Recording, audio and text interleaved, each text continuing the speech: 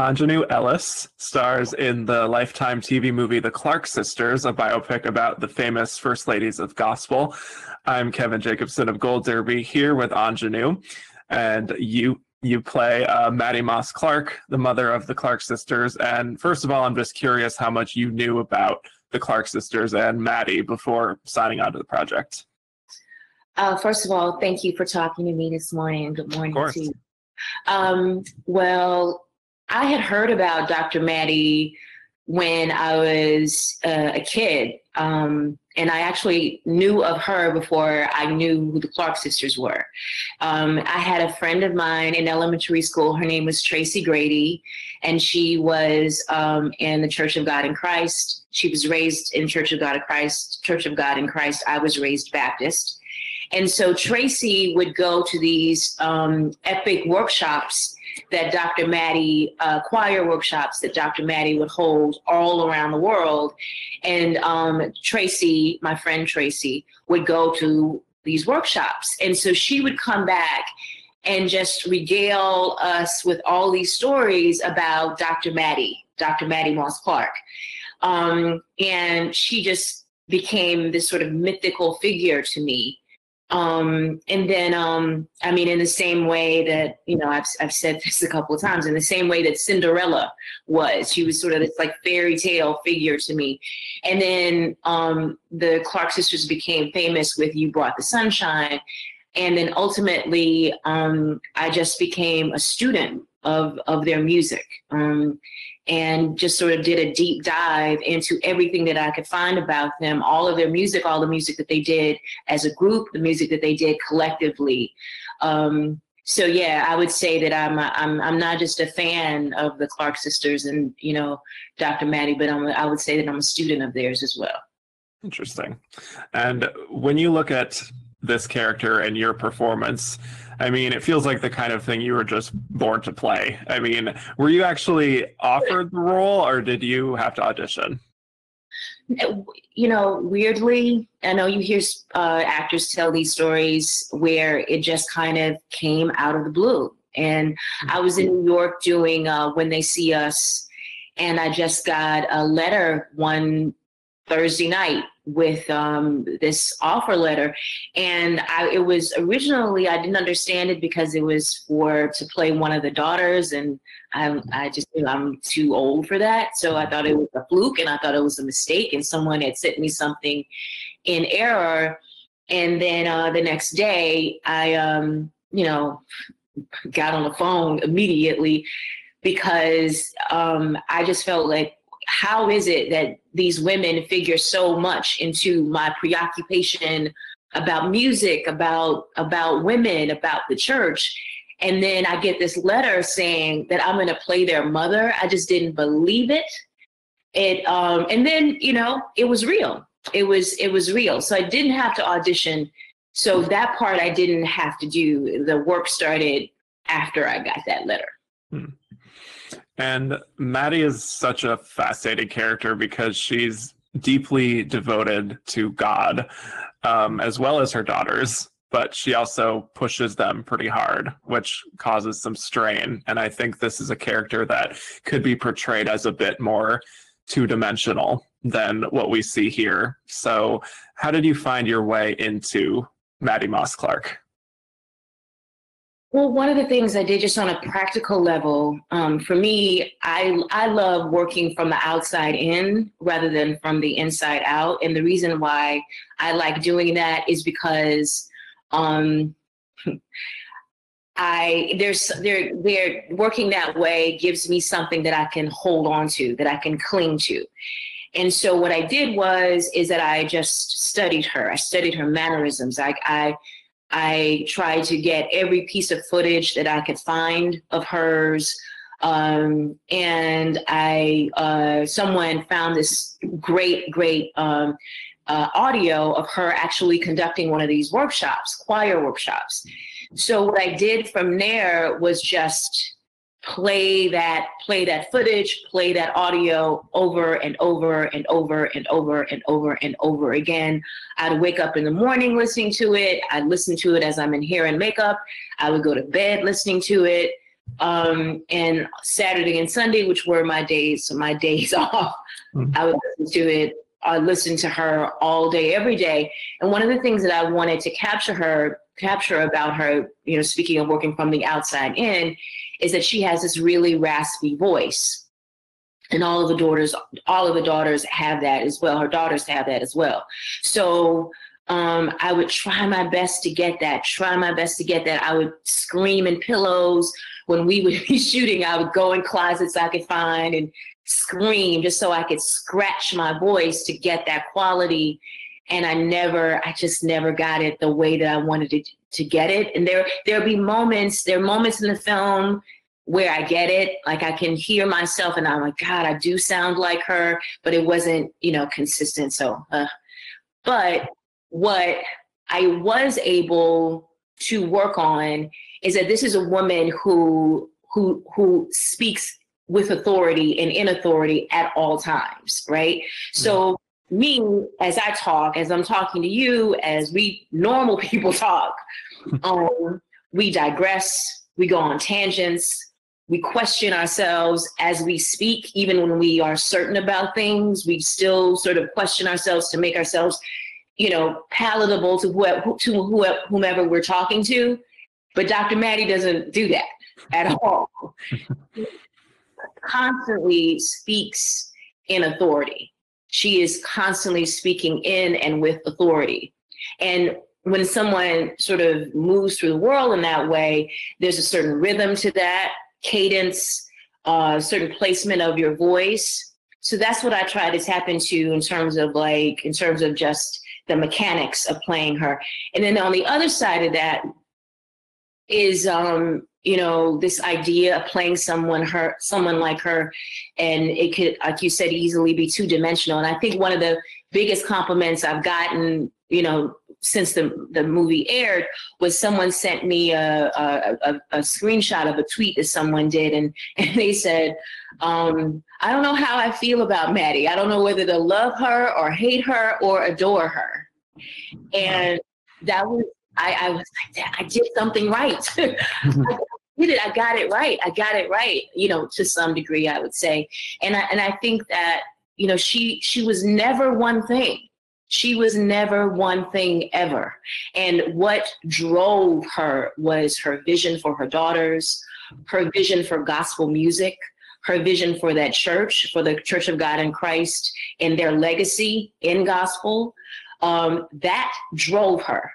And what irked her and made her so angry is that someone willfully choosing to be mediocre. So all of that, and, you know, all of that was rooted in love, the tremendous love that she had for her daughters, the tremendous love she had for God, the tremendous love she had for church. And so what I allowed to happen or try to do was just let that fly, whatever way that came out. You know, I just let it fly, and I did not question that. All the things that I felt that Dr. Mattie did that made people feel uncomfortable, I leaned into that, because for her, it was making the people around her better. So yeah. Wow. Yeah. So tell me about just working with these 5 actresses who play your daughters. What was that like on set? Because I can tell it really feels like a family. Yeah, I worked with the wonderful Raven Goodwin, who is this wonderful, accomplished actor from Being Mary Jane and Lovely and Amazing and all these great projects that she's been a part of. And then the other women were young women, my daughters, were singers, Shalea Frazier, Angela Burchett, Christina Bell, and Kiera Sheard, who actually in real life is the granddaughter of Dr. Mattie. So, you know, what we worked our tails off in the tundra of Toronto in January and February of 2019. And the result of that is, you know, there was a lot of connective tissue as a result of all of that, you know, all of that work that we did that sort of communicated without us really having to say a whole lot And then it was fun, and one of the reasons why I wanted this job so bad, and I was so happy and felt like it was a cosmic God gift that I got it, was that I got to go to work and listen to the Clark sisters every day. And that's why I was like, oh my God, beyond playing Dr. Mattie, which was a privilege and an honor, I got to listen to the Clark sisters music every day. And these women, I cannot say enough about how talented they are. And one of the great stories I think about this production is the music. And the reason I say this is that they were singing live. They were singing live. There was playback. They had backing tracks for wide shots. But when the camera is on them, they are singing live. And there are multiple times, like the very beginning of the movie, when you have that sequence when they are singing in the church, that's them. They're not singing over anything. They are live, and it's just a microphone. And they sound that incredible. And one of the Shalea Frazier says, and I agree with her, that the live music and the live singing is almost a character in the movie. It's incredible what they did. And this Christine Swanson, our wonderful director, it was her vision for that, for them to do that. Wonderful, we've seen so many performances where you have a brilliant actor who sings, who doesn't sing, and they're, lip syncing, right? And those performances are brilliant. You can't, they're undeniable, but there is something special and something to be said that is rare about having real singers, real gospel singers, real Broadway singers in front of God and everybody, and they're just out there, and there's nothing, they have nothing there's no, safety net for them. They are just singing raw and from their hearts. And you could not help but be affected by that. Yeah, it's astonishing, especially when they're all together. Yeah. So I have to ask, because I couldn't help but notice all of the incredible outfits that you wore as Mattie with the matching hats and everything. And it must have been just so fun to wear those. I mean, did those costumes actually help you just inhabit this very confident character? Yeah, we had some really brilliant, costume designer, Emily Patsos, and we also had this wonderful hair department head. Her name was Ethelene, and they really worked hard with me to kind of come up with these looks. And Dr. Mattie in real life had this sort of signature look where she wore her hair to the back and those glasses, right? That was sort of her signature look. And because Miss Ethelene, I call her Miss Ethelene, she's so great at what she did, she was constantly, churning out more wigs, try this, do this. And at a certain point, I had to tell her, that's great, but in order for me to feel like I'm her and to look at a picture and to look in the mirror, especially, and see Dr. Mattie in the mirror, I needed to have my hair pulled back with those glasses. And that's sort of where we kind of landed in most of the time in most of the work that I did on the movie. But those outfits and, the girls in those outfits and those flowing gowns, and they tried to, recreate a lot of those live performances. They tried to recreate those looks. And, I grew up in those looks. I was raised in the Baptist church, went to church 3 or 4 times a week from the time I was 3 until I was 18 and went to college. So I know those looks. So I felt like I was just pulling on my past, and my present as well. And just kind of just allowed to live in that. Yeah. And this movie was a sensation when it aired on Lifetime last month. It was the network's highest rated movie in 4 years, and it was very well received. What has the response been like from your end? Well, I try personally not to be aware of a lot of that stuff, because it's distracting. And when you read a lot of things and they're great and it's wonderful, you start to believe it. And then it was bad, you start to believe that too, you know. And so I try to be really level-headed about it all. But you know, I have friends and family who insist on sending me all the memes about Dr. Mattie, all the shoe throwing memes that are in the world now. So there's only, I can avoid it, you know, only so much.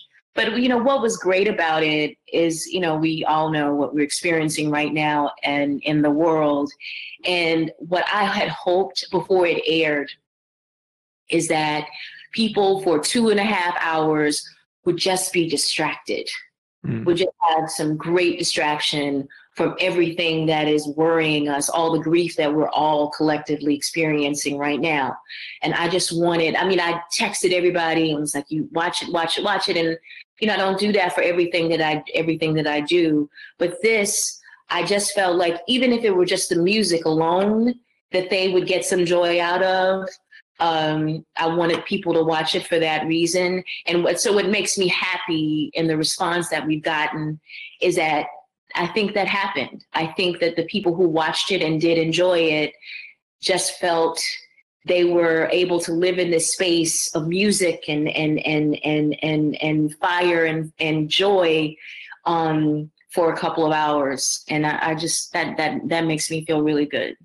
Yeah.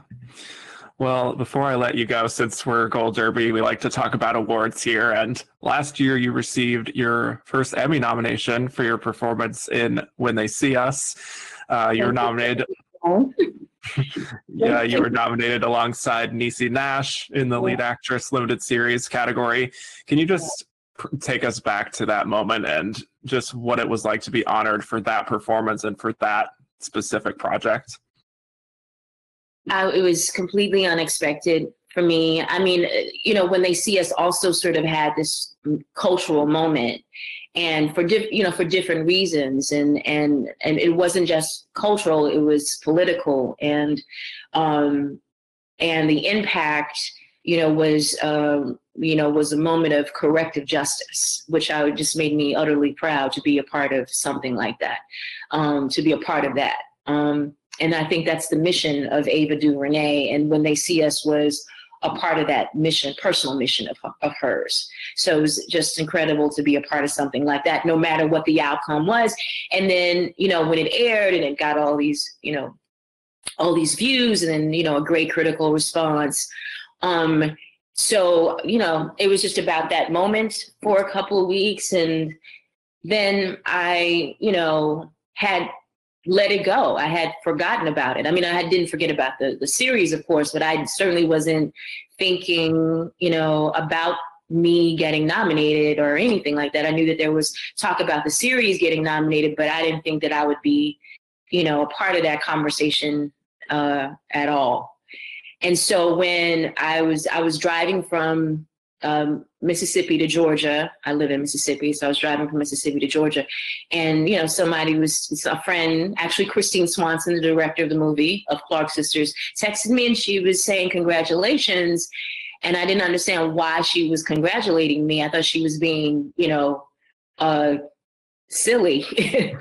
And I was like, what are you teasing me about? You know, like that's what I thought she was doing.